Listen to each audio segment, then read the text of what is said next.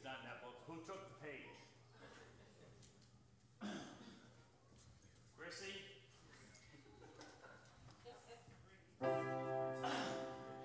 No, singing well, Stacy. Sing the wondrous love of Jesus, sing His mercy and His grace.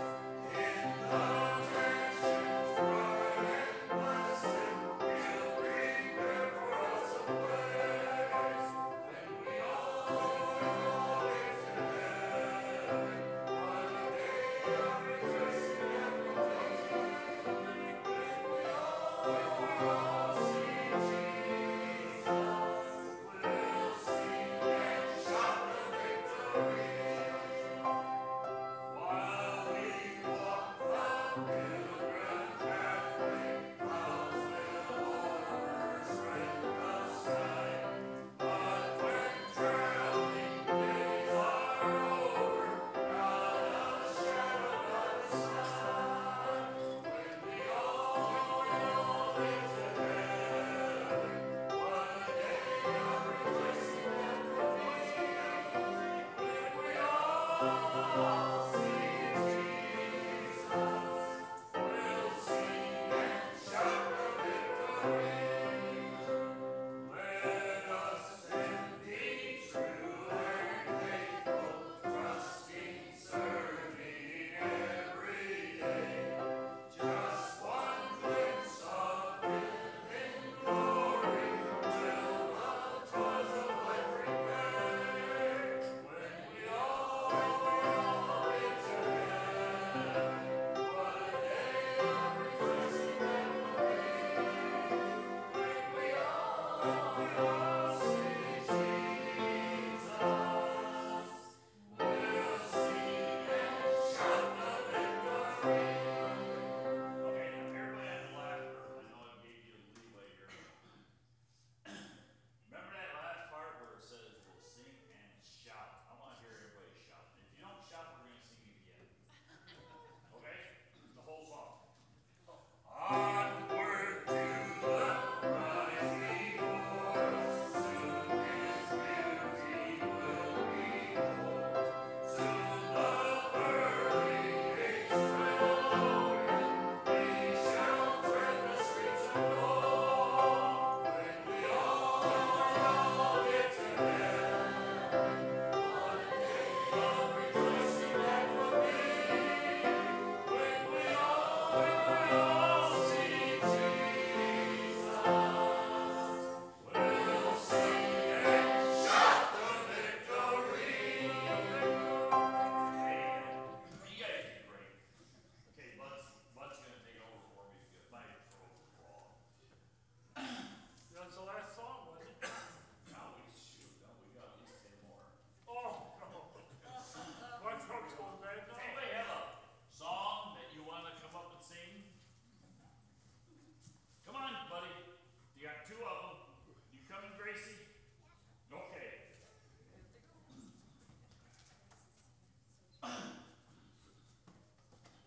Which one we singing, guys? Where's the other one? Canyon, you coming? We're protesting. This is our Eden Bible Quartet. No, it's a trio right now. Huh? Trio today? We lost our quartet. Is there anybody else you want to come by that come up with you, like Daddy or Grandpa?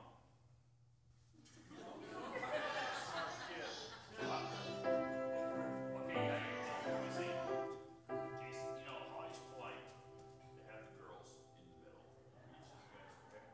So she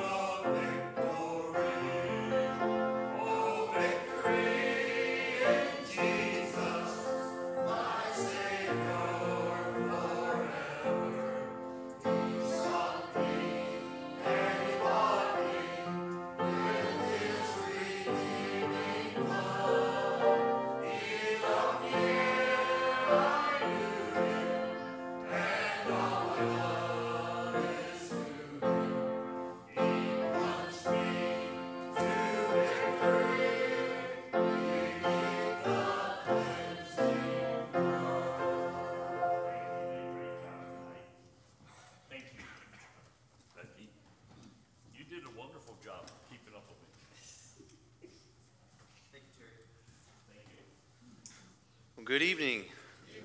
It's good to see everyone here tonight. If you have your Bibles, would you join me in Numbers chapter 21? Numbers 21. Without really intending to, this lesson tonight is actually another, it deals with a tough topic.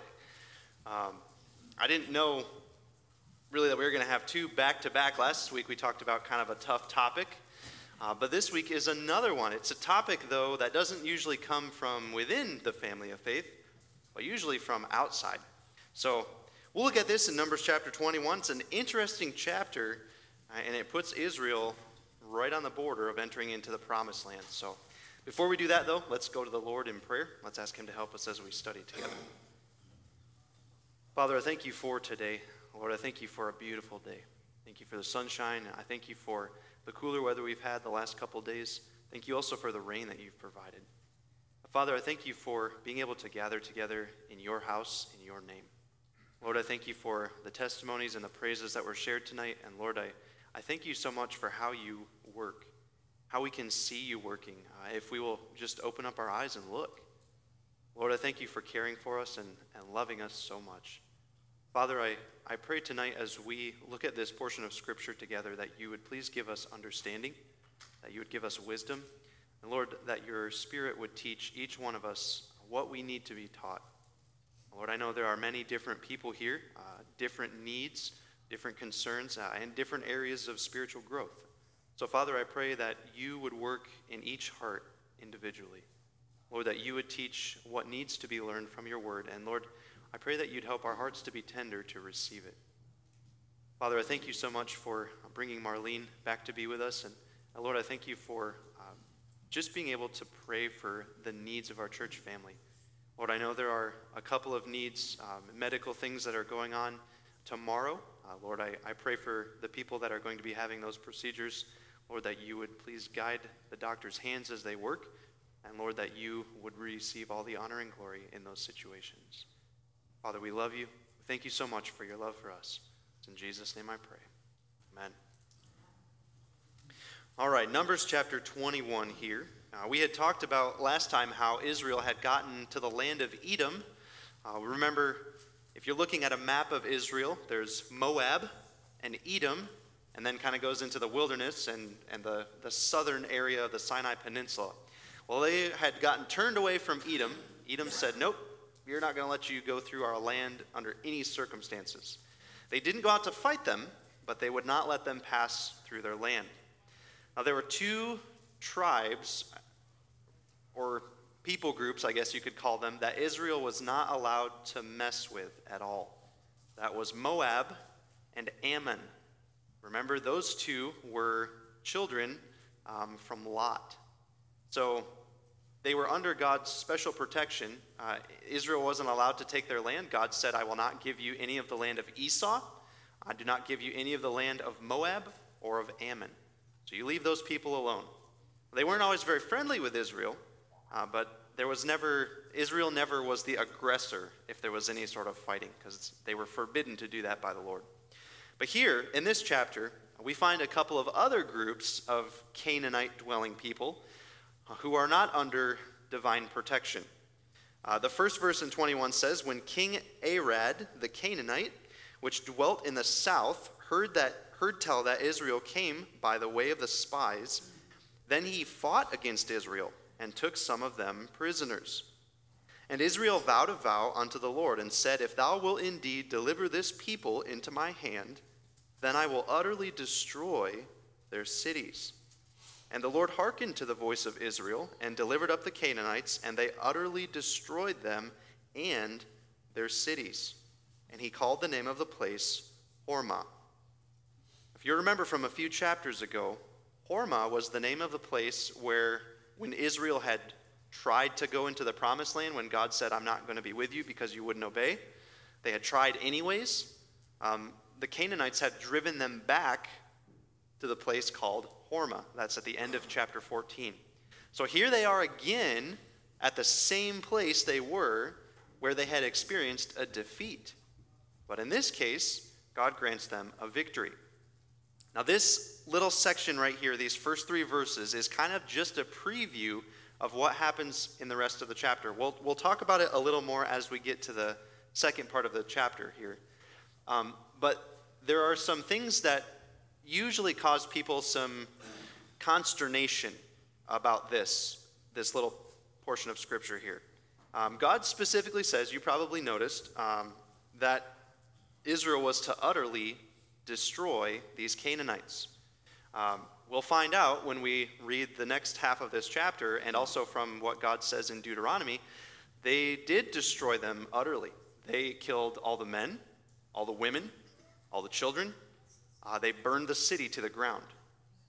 Now, when people who are not Christians, who are not believers, who do not study the Word of God, when they hear something like that, they automatically ask all these questions, and they throw all these questions at Christians, and a lot of times Christians don't know how to respond. They'll say things like, well, how could your God claim that he's loving when he basically just authorized Israel to genocide their neighbors, right? Didn't Jesus say, love your enemies? Well, if Jesus said, love your enemies, how come Israel is told to destroy their enemies? They're told to wipe them out. Isn't this the same as jihad? Holy war, right? Sure, yeah, Israel can do it because they're God's people, right? What's going on here? How do we answer those tough questions? Those statements that people like to throw out that it really, if you don't know the truth, can cause a lot of doubt and a lot of confusion. We're going to look at those, not specifically right here in this passage. At the end of the chapter, we're going to look at them because the Bible expands a little bit more on how this works out. But ultimately, we have to look and understand the context of what's going on. Context always determines meaning. It is very dangerous to take something out of Scripture and try to understand it all by itself. It doesn't work.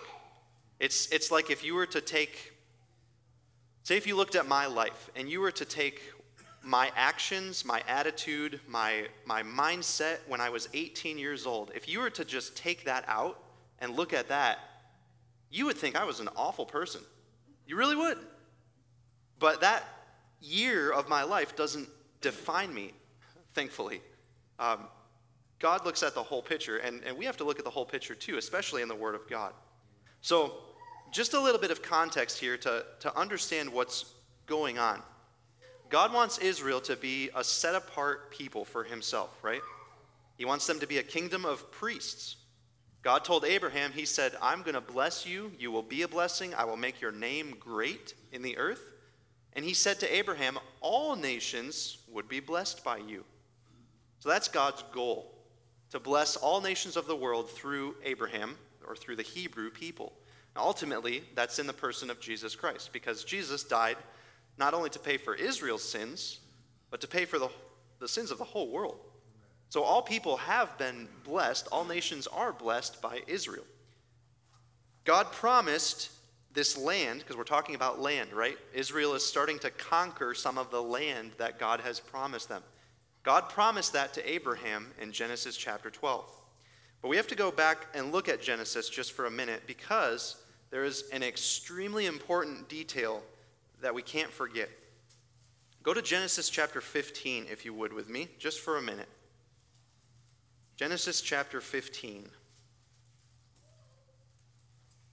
God was talking to Abraham in a vision here and explaining what would happen in the future to Abraham. God said that in the future, the Israelites would be strangers in a strange land. They would be in bondage in the land of Egypt. And the Bible says in chapter 15 of Genesis, verse 13, they would be there for 400 years. But God said, I'm going to bring them out of Egypt, out of that strange nation, and I'm going to give them their own land, the land of Canaan, the place where you are, Abraham. That's going to be your descendants. But verse 16, God says, in the 4th generation they shall come hither again. So they'll come back here. For the iniquity of the Amorites is not yet full. That seems like an awfully irrelevant thing to say back in Genesis. But by the time Moses and the people get to the land of Canaan, this statement is critical. Critical. God said that the Israelites would be in bondage for 400 years. The time of the wandering in the wilderness, we know, has been almost 40 years up to this point. They're in the last year of their wandering. So it's been almost 440 years. God has allowed the sin meter, if you will, of these people, the Amorites in particular, to fill up. God has given them 440 years to repent. You might say, okay, well, what were they repenting of? Were they really such bad people? As we look a little bit further into this, we will find out that, yes, they were such bad people. They were awful people. By today's standards, they were awful people. So, putting it into context, what God tells Israel to do is rather fitting. We have to take a pause in that and look back at Numbers chapter 21. So go back there in your Bibles, if you would. Numbers chapter 21. There is an event that happens before there is any sort of other conquering in the land of Canaan. So I want to look at this because it's next right in the scripture here. And then we'll go back to talking about exactly how all of that works. How does God tell them to destroy all their neighbors? How is that something that's right? How is that something that brings glory to God? But there's a little parentheses in there. So Numbers chapter 21, starting at verse 4, and it goes down to verse 9. The Bible says, and they journeyed from Mount Hor, which is where Aaron died. He went to be with the Lord, by the way of the Red Sea to compass the land of Edom. So they had to go around the land of Edom, right? They fought against this guy, Arad, the Canaanite, in the southern part there. He had taken some prisoners, but Israel fought against him. They defeated him, so God gave them a victory. But they still can't go through the land of Edom. So they have to go up and out towards the wilderness and all the way around the land of Edom to get anywhere near the land of Canaan again. So it says, and the soul of the people was much discouraged because of the way. And the people spake against God and against Moses. Here's an interesting thing. Up till this point, the children of Israel, the Bible says they murmured against Moses, or they complained against Moses, and they spoke against Moses 8 times so far. But this time, it says they spoke against God and against Moses. This is a little bit worse than what has been happening before. They've not spoken openly against the Lord before, but now they do. They put themselves in a dangerous spot. They say, wherefore have you brought us up out of Egypt to die in the wilderness? Listen to what they say here. They say, for there is no bread, neither is there any water, and our soul loathes this light bread. So they're complaining because there isn't any bread and water, which is a normal thing for them to complain about. However, there actually is bread. They've been being fed for 40 years with manna from heaven. But look at what they call it, this light bread. I looked up what that meant because I thought it was kind of a strange way to describe bread. Maybe just because it was fluffy. Well, that's not what they were saying. These men who had just fought Arad, the Canaanite, they were saying, hey, we need something a little more substantial than manna. This is food for kids and women. We need men food. We need man bread. That's what they're saying, really. They're complaining that this food is not good enough and not giving them the strength and the sustenance that they really need. They're complaining about what God's given them. They're eating food that God says is angels' food. And they say, ugh, light bread. Ugh, we need something better, something stronger than that. When I read that, my mind immediately went to the New Testament where Jesus says in the book of John, I am the bread of life.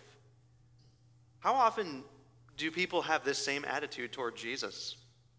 Don't people just think of the Bible as a bunch of children's stories? Oh, these are cute little stories. Noah's Ark, it's a cute little Sunday school story. Jonah and the fish. It's pretty great. People just have this idea that the Bible is just full of these cutesy little stories where God does something and people are happy and it's not. It's truth. It's real. It's powerful. And as we see in this chapter, there's a lot of things in the Word of God that are definitely not children's stories. There's some pretty awful things that happen. It's real, factual, recorded truth from the mind of God. We got to be careful that we don't allow that attitude to influence us. We got to be careful that we don't have such an attitude towards the Word of God or toward the things of the Lord. Not just thinking, that's not really that important. Those are kind of it's just for kids, or it's not. This is the strongest meat, the best bread you can ever have. It's the best reading there is because it's truth, all of it. So just a side note there. But an interesting thing to complain about. Complaining about God's provision of manna. So verse 6, it says, "And the Lord sent fiery serpents among the people, and they bit the people, and much people of Israel died." I assume that these people that died were still part of the group that God said, you're going to die in the wilderness. You're not going to come back into the promised land. You're not going to be able to enter in because you didn't believe me. You wouldn't obey my commands. Remember, God said that whole generation would die. They would pass away before the next generation would be able to go in. But the next part of this is just strange. It really is. Verse 7, it says, "Therefore the people came to Moses and said, 'We have sinned.'" That's unusual. That has not happened before. The people have not ever spoken out against the Lord before. This is a really severe punishment. But here the people are admitting that they've sinned. It's different. They said, "We have spoken against the Lord and against thee. Pray unto the Lord that he take away the serpents from us." And Moses prayed for the people. This really is a picture of repentance. I haven't pointed out repentance any other time when we've been studying what Israel has been doing because there hasn't been any. There's been sin, there's been murmuring and complaining against Moses and against what the Lord's doing. And then God deals with it. He sends some sort of punishment, and they stop. But there's been no repentance up till now. So it's almost like this, I can only guess here, but it's almost like this new generation is starting to have some effect on how the nation of Israel interacts with the Lord. Their hearts are softer. Instead of being unwilling to admit their sin and unwilling to repent, now they are. They're willing to admit that they've done wrong when they're corrected here. They're willing to say, "We've sinned. We're sorry. Pray for us. Ask God to fix this problem." So Moses does. His solution, though, is odd. It's very odd. Verse 8, it says, "The Lord said unto Moses, Make thee a fiery serpent," so like a snake, a fiery serpent, "and set it upon a pole. And it shall come to pass that every one that is bitten, when he looketh upon it, shall live." Moses made a serpent of brass and put it upon a pole. And it came to pass that if a serpent had bitten any man, when he beheld the serpent of brass, he lived. Have you ever seen the symbol for the medical symbol? It's a stick with a snake around it. That's where this comes from. It's a strange thing that they would use it for a medical symbol because the snake brought healing just by looking at it. I don't think normally when you go to the doctor they bring any sort of healing just by looking at it. But that's the symbol that they've chosen. But it's strange, isn't it? That really Moses took a stick, he made a bronze snake and made it hang on the stick, and he stuck it out in the middle of the camp, and if people were bitten by these serpents, which the wilderness was full of, God brought them in, though, to punish his people and to turn their hearts back to him. All they had to do was look at it. To me, that seems very strange. It would make more sense if there was some sort of ointment you would put on or some sort of healing that, But no, all it was they simply had to look at the snake. But why did God do that? He had a reason. Jesus said in the New Testament, "If I be lifted up, I will draw all men to me." That word lifted up is the same word that is used here when Moses put the serpent on the pole. The serpent was lifted up on the pole. It was lifted up from the ground. There's an interesting verse in Isaiah chapter 45. Don't necessarily need to turn there, but I'll read it for you. Isaiah chapter 45, verse 22. God says this, "Look unto me and be saved, all the ends of the earth, for I am God, and there is none else. Look unto me." Jesus said in John chapter 3 some very, very interesting words related to this. I'm just going to read them for you. John chapter 3. These are before the verses that everyone knows, John 3:16. Jesus says in John 3:14, "And as Moses lifted up the serpent in the wilderness, even so must the Son of Man be lifted up, that whosoever believeth in him should not perish, but have eternal life." I think the reason, and really the only reason, God had Moses make this brass serpent that people just looked at was as a picture of what Jesus Christ would do. Just how simple is it to look at something? Incredibly simple. You don't have to do anything. Just like looking at that serpent is what healed you, looking to Jesus is what heals you from your sin. There's no act you have to do. There's no ritual you have to do. There's no magic ointment or anything you put on. There's none of that.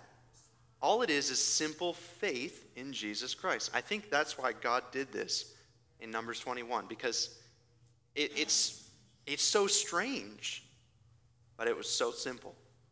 And praise the Lord that salvation is simple. We were talking about that with our little guy today, and he understands. He's 7 years old, and he understands salvation. Praise the Lord. So back in Numbers chapter 21, those are our parentheses here. Verse 10, it says, "And the children of Israel set forward." I like those words, set forward. It's kind of got the idea of now they're moving forward. They're not running around in circles in the wilderness anymore. They've got a purpose. They have a goal in mind. Like Paul said, I press toward the mark. I'm trying to finish a race. I've got something in mind that I'm accomplishing. They set forward and pitched in Oboth. And they journeyed from Oboth and pitched in, this is a hard one, Ijeabarim, I think, in the wilderness, which is before Moab, toward the sun rising. From thence they removed and pitched in the valley of Zered. From thence they removed and pitched on the other side of Arnon, which is in the wilderness that cometh out of the coasts of the Amorites. For Arnon is on the border of Moab, between Moab and the Amorites. Wherefore it is said in the book of the wars of the Lord, that's mentioned in Exodus 17, by the way, that book where Joshua was supposed to record the acts of valor that Israel had accomplished. So there's a book that's specifically just the military conquests of Israel, the book of the wars of the Lord. What he did in the Red Sea and in the brooks of Arnon, and at the stream of the brooks that goeth down upon the dwelling of Ar, and lieth upon the border of Moab. Now, this was just a way to remember God's mighty works and what he had done for them. Verse 16, this is interesting. You remember how the people of Israel had been complaining about not having water? Well, here God supplies some water for them in an interesting way. From thence they went to Beer, and that is the well whereof the Lord spake unto Moses, "Gather the people together, and I will give them water." Now notice, this time, there's no complaining about water. God just said, "I'm going to provide water." The people had not complained about it like they did before, remember? That's what got them in trouble with the fiery serpents. This time, there was no complaining, and God said, "I will provide them water." Verse 17, "Then Israel sang this song, Spring up, O well, sing ye unto it. The princes digged the well, the nobles of the people digged it by the direction of the lawgiver with their staves. And from the wilderness they went to Mattanah." Kind of a total flip in character for the Israelites. There's no complaining. God says, I'm going to provide water. They trust him to do it. They sing unto the Lord this time. There's not murmuring and complaining. There's singing. There's joy. And it's really cool because it says the princes dig the well. So those are like the leaders of the people. They're the ones who are getting the water here. But look how it says they got water. The princes dig the well. The nobles of the people digged it by the direction of the lawgiver. That was Moses, with their staves. You know what staves are? Anybody know? Sticks. Do you dig a well with sticks? No. What do you do with sticks? You poke things or hit people. Yeah. You hit things or poke things. What all they did here was God said, I'm going to provide water. You send all the nobles of the people out with their sticks and start poking holes in the ground. That's all they did. They digged a well by poking their stick in the ground, and there up came water. That's incredible. That's a miracle. God did provide water. The people had to do a little bit of work for it, not much. They poked their sticks in the ground and got water. I just thought that was neat. But how amazing to see their attitude has totally shifted into, instead of one that's complaining against the Lord, now they're trusting the Lord. Now they're singing, they're rejoicing, and God says, hey, I'll give you water. Go poke the ground. There it is. It's incredible. From there, they moved from Mattanah to Nahaliel, from Nahaliel to Bamoth. In verse 20, from Bamoth in the valley, that is the country of Moab, to the top of Pisgah, which looketh toward Jeshimon. Mount Pisgah is the mountain where Moses eventually would be taken home to be with the Lord. He was able to view the promised land from Mount Pisgah, but he would not enter in himself. But that doesn't happen until the end of the book of Deuteronomy. So a lot happens between there. He'll come back. There's quite a lot that happens in between there. Pisgah and Nebo, important mountains there. So those things happened in between the conquering of Arad, the Canaanite, and the two guys we're going to read about just here. So it says that verse 21, Israel sent messengers unto Sihon, king of the Amorites, saying, let me pass through thy land. We will not turn into the fields or into the vineyards. We will not drink of the waters of the well, but we will go along by the king's highway until we be past thy borders. Same thing they had said to Edom. But Sihon would not suffer Israel to pass through his border. There's an interesting note here. I have to read it to you. Deuteronomy chapter 2, verse 30. This is the divine commentary on these words that we're reading here in Numbers. Deuteronomy chapter 2, verse 30. God says, but Sihon, king of Heshbon, would not let us pass by, for the Lord thy God hardened his spirit and made his heart obstinate, that he might deliver him into thy hand, as appeareth this day. Just like Pharaoh, this guy's heart was hardened by the Lord. Hardened not against his will, but hardened to his will. He wanted to go defeat Israel, and he wanted to be the one to protect the land of Canaan. Sihon and also his buddy Og, they were two of giant race. The Bible talks about giants. You know probably the most famous one, Goliath. There were a lot of men like that back in these days, and these two men were known for that. The Bible talks about Og having a bed that was like this giant 9.5 cubit long bed that he had to sleep in because he was huge. So these aren't just anybody. These aren't silly little people running around with pitchforks and shovels. These are well-trained soldiers. They're armed men. But God hardened his heart that he would not allow them to pass. It says in verse 23 of Numbers here, Numbers 21, but Sihon gathered all his people together and went out against Israel into the wilderness. And he came to Jahaz and fought against Israel. And Israel smote him with the edge of the sword and possessed his land from Arnon even to Jabbok, even unto the children of Ammon, for the border of the children of Ammon was strong. Well, that was okay because they weren't allowed to take any of their land. It says that Israel took all these cities, and Israel dwelt in all the cities of the Amorites, in Heshbon and in all the villages thereof. For Heshbon was the city of Sihon, king of the Amorites, who had fought against the former king of Moab, and had taken all his land out of his hand, even unto Arnon. Wherefore they that speak in Proverbs say, Come into Heshbon, let the city of Sion be built and prepared. For there is a fire gone out of Heshbon, a flame of the city of Sion. It hath consumed Ar of Moab and the lords of the high places of Arnon. Woe unto thee, Moab, thou art undone, O people of Chemosh. He hath given his sons that escaped, and his daughters into captivity unto Sihon, king of the Amorites. We have shot at them. Heshbon is perished, even unto Dibon. We have laid them waste, even unto Nophah, which reacheth unto Medeba. Thus Israel dwelt in the land of the Amorites. And Moses sent to spy out Jazer, and they took the villages thereof, and drove out the Amorites that were there. That bit of scripture is given to us to explain that these Amorites were not like village-dwelling people who were unarmed and untrained in war. It says a fire went out. When he desired to take the cities of Moab, he took them. He obliterated everybody who was in front of him. He was a powerful warlord.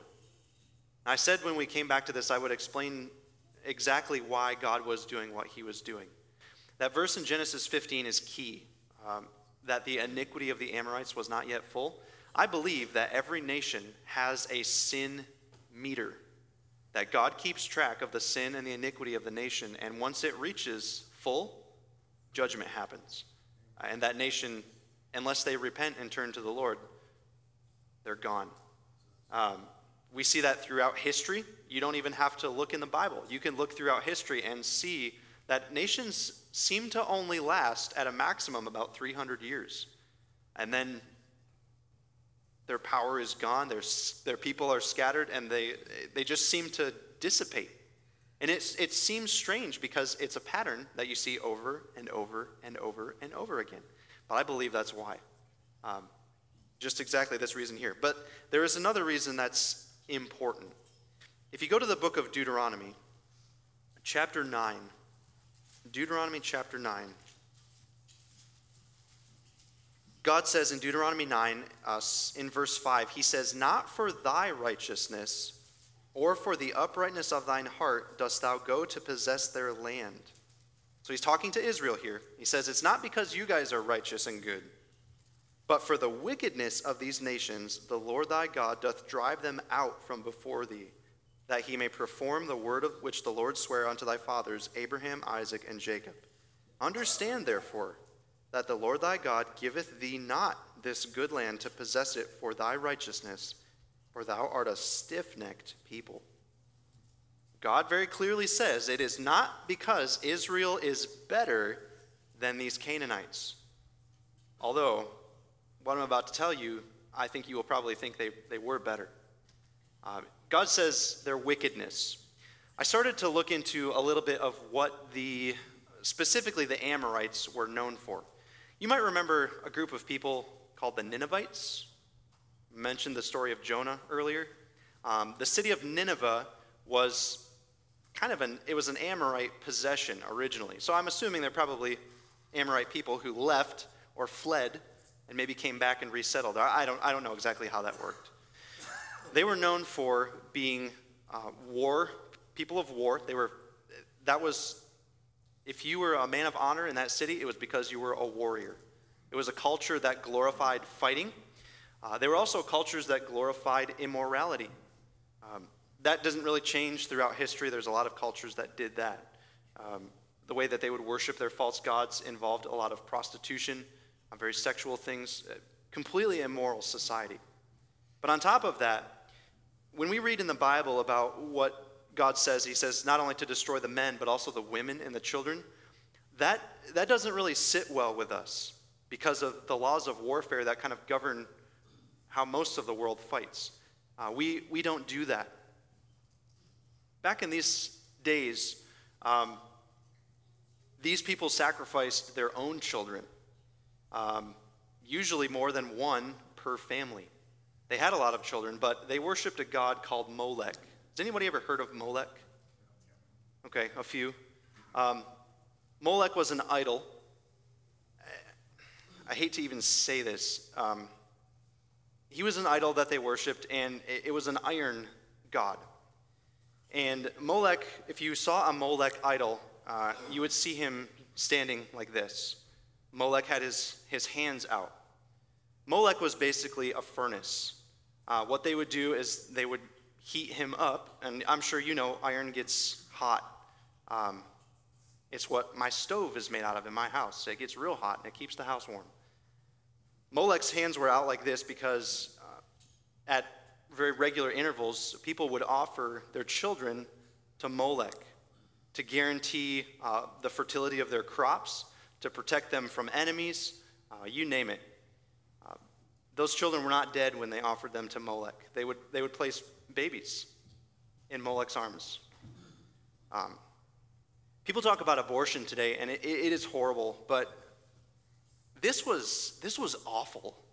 This is just, I don't even really have words to describe how bad that is. When the moral level of your society is so corrupt that you would offer your own children to an iron god so that your corn grows, that's only just one example. They worshipped many false gods in many different ways. These people were extremely wicked. And when you know that, it really kind of puts things in perspective. All of a sudden, the people that you might have felt bad for, the people that you might have said, boy, the Israelites are sure being unkind to them. All of a sudden you realize, boy, 440 years is an awful long time to allow that to go on. That is an awful long time for repentance. God is a God of mercy. I don't know about you, but if I knew about those things, I would not allow those people to have 440 years to repent. I'd probably allow them to have 440 seconds. God is much more patient than we are. And he allowed that amount of time for them to change, but they didn't. Their evil got worse and worse and worse. And I imagine it was probably similar to what it was in the days of Noah, where God said, everything that is going on before me is wicked continually. All the thoughts of their minds are evil continually. God knows that. I don't. So this is what they went into.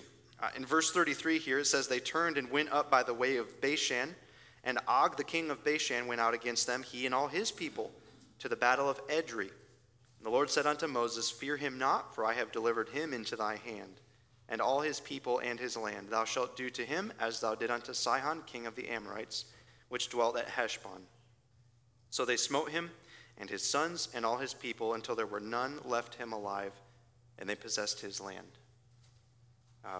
As you continue on through the book of Numbers and Deuteronomy, and then Joshua and Judges, all the people that are taken over, this is not the case. You will not find God telling Israel to utterly destroy everyone. Most of them, actually, God just says, drive them out. Kick them out of their cities, let them go dwell somewhere else, or put them under tribute. God doesn't instruct this kind of action to everyone. So just know that. But these he did because their wickedness had gotten full. Their sin had reached unto the heavens, and it had gotten high enough that God was going to deal with it. There are a lot of good applications we could make from this chapter, but I just really want to make two for you and I. The first is to have a heart like these Israelites we saw in the second half of the chapter, not in the first half. In the first half, their hearts were proud, they were arrogant, they thought they knew what they needed, and they didn't trust God. But in the second half, their hearts were tender. They trusted God. They were able to rejoice, and they even spent time in song in the desert because of God's provision for them. You know, we get to choose how we're known. We get to choose what kind of attitude we have. We don't really get to choose our circumstances. We don't get to choose much of what God brings into our lives, but we do get to choose how we respond to it. These people are learning to respond in a way that God can work with, that God can use. So that's the first challenge, to have a right attitude and a right mindset when God brings those challenges in. And the second one is really just very simple, to pray for our country. When you learn things like what I just told you, it might make America sound not so bad. Like things really are pretty good. They are. They really are. Even compared to a lot of other nations around the world, America is still, there's much freedom. There's much righteousness in America. But the corruption and the wickedness and the evil grows and grows and grows. One of the things I pray for is for mercy. God is not ignorant. God has not turned a blind eye to what is happening and has happened.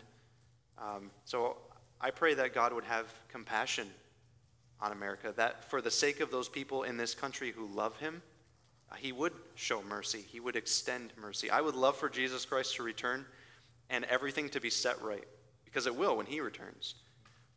But I also understand that him delaying his coming is the same thing he was doing for these Amorites. Time to repent. Time to repent. Time to repent. We understand that. So that's why the gospel, the message of hope that Jesus gives is crucial.